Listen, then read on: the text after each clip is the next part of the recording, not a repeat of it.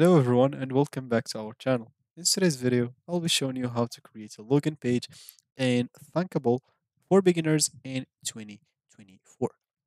So, of course, Thinkably, this process will be a straightforward process that allows you to add user authentication to your mobile app.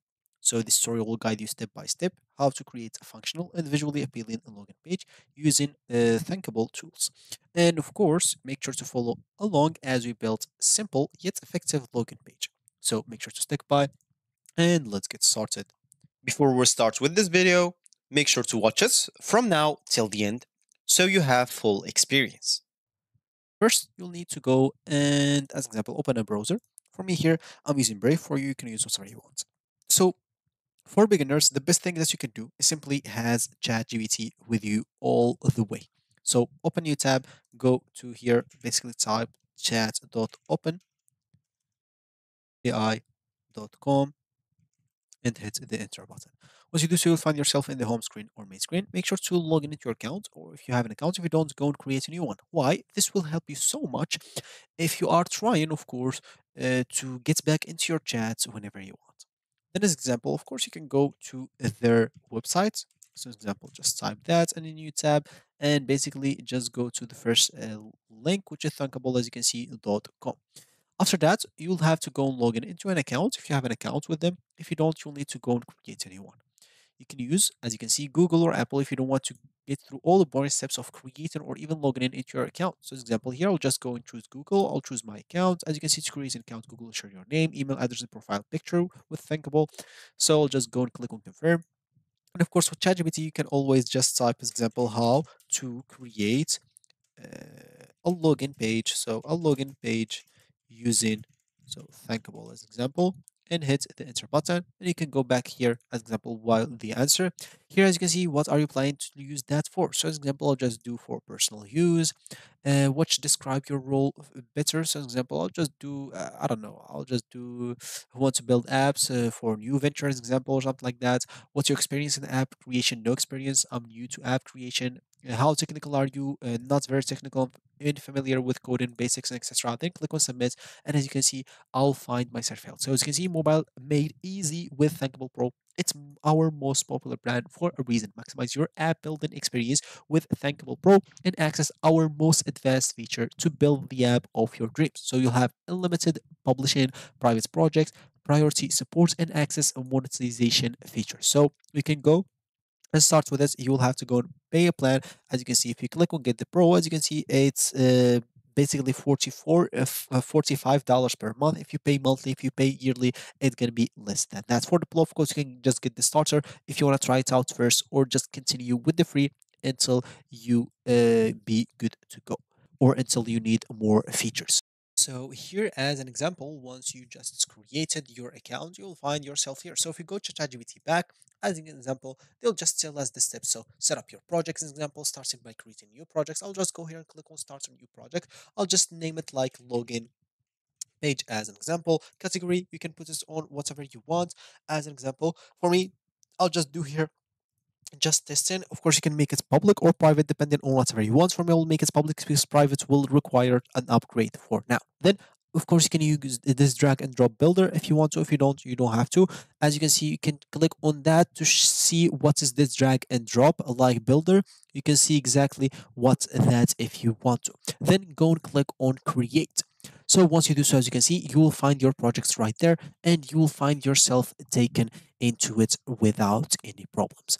So here, as you can see, I have my things right away. So if you go to ChatGPT back, once you set up your projects, it's time to design the user interface. Add components to login screen like labels, text inputs, buttons, error label, and a lot of other stuff. As an example, here I'll just add a label. So as example, first a label. So just name it like, I don't know, maybe I should name it like username or something like that. Say so user name or something like that. Of course, I can add another label called, as an example, I'll just go here, sorry, and name it like password, as simple as that. And of course, I'll add a button, which is going to be a login button. Of course, here I'll just name it like login Sorry, it should be like that. And of course, you can simply just add where people can, so text input, two text inputs here. So type here, and for the username, and the second one, oh, sorry, it should not be a label. So I'll just go and delete that. Yeah. And yeah, text inputs here again. And that's gonna be for the password. Of course, I'll make it here on the middle. So it's gonna be much better. So yeah, here of course, yeah, I changed like the username like wrong. So here where I should type like user name, and here where I should type like password, and here basically this button will be like the login button as example. Now you can start changing like the colors, the text, a lot of stuff that you'll be able to change. Of course, you can make it like smaller so it will be better. You can even make it like to go in the middle instead of this. So as example, I guess it's gonna be this line in the middle. Yeah, like that. Here in the password as example, you can do the same. In login, you can make like the button more bigger if you want to, smaller. As an example, you can just make it as small as this. And oh, sorry, and put it like as example somewhere here. Now make sure just to get this close and do something like that. As example, I'll just make this a little bit better. And as you can see, now we're having some good things. As you can see, you can start adding a lot of other stuff if you want to or do some customization as example. So here if you want, so you can add a new screen for successful login, configure the login, add some variables example. So if you set like a correct username to admin and password to admin, or password 1234 as example, to try use those stuff. Of course, this is basically like just going to be for the design. You can simply just get into data and add some data assets also as example, and even settings. You'll be able to change a lot of the settings. So as I said, once you enter your stuff in there, of course, you'll be able to go, or once you create your login page, you'll be able basically to click on public or to publish it. Of course, you can even first of all preview it or test it on the phone and even on the web. So if you go here as example and try like some informations here, something like that, click on login as example and try the things if it's working or not. Of course, for me, I still did not any change. So I did not change any things yet. That's why when I click on login, so the login will not take me to any link. Here I have nothing. Here I did not encrypt like this. Of course, I'll just go here and click on back to editing, and you can simply edit a lot of things about that. So it should be interactive.